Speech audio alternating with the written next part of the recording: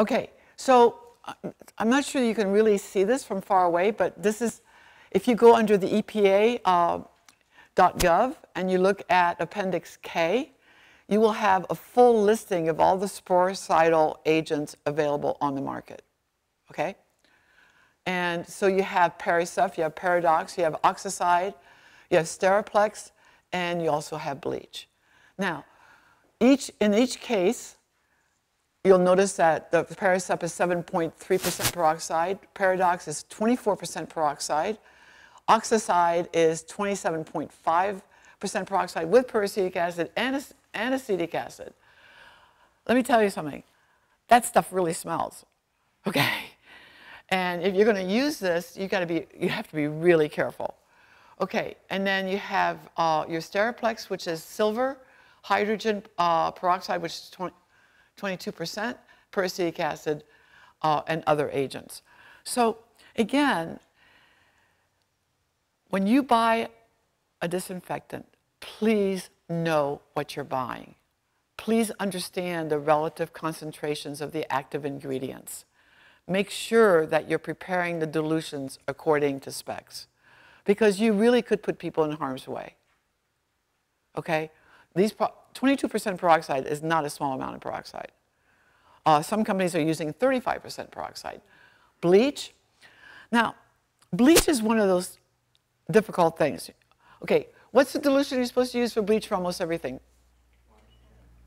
1 to 10, right? What does that stand for, really? Yeah, but what did you start with?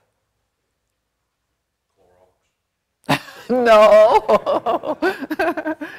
What's the active ingredient?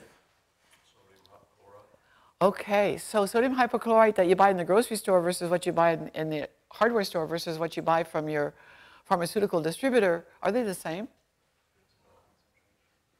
No, they're not, okay? And I really fuss with CDC because they say a 1 to 10 dilution of bleach is sporicidal, or it's going to be effective against whatever bug you want to throw at it, okay? The point is that you've got to go with parts per million. You've got to know what you start with.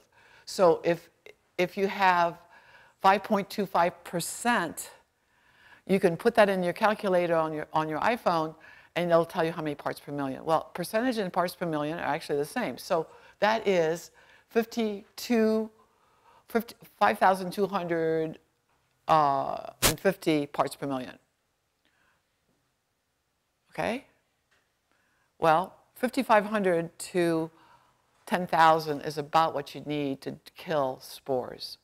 But again, people make a 1 to 10 dilution and they have no clue as to what they're using.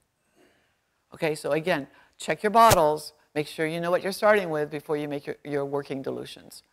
Bleach is only good for the hour that you made that dilution. Okay, it is not stable. It will not stay potent.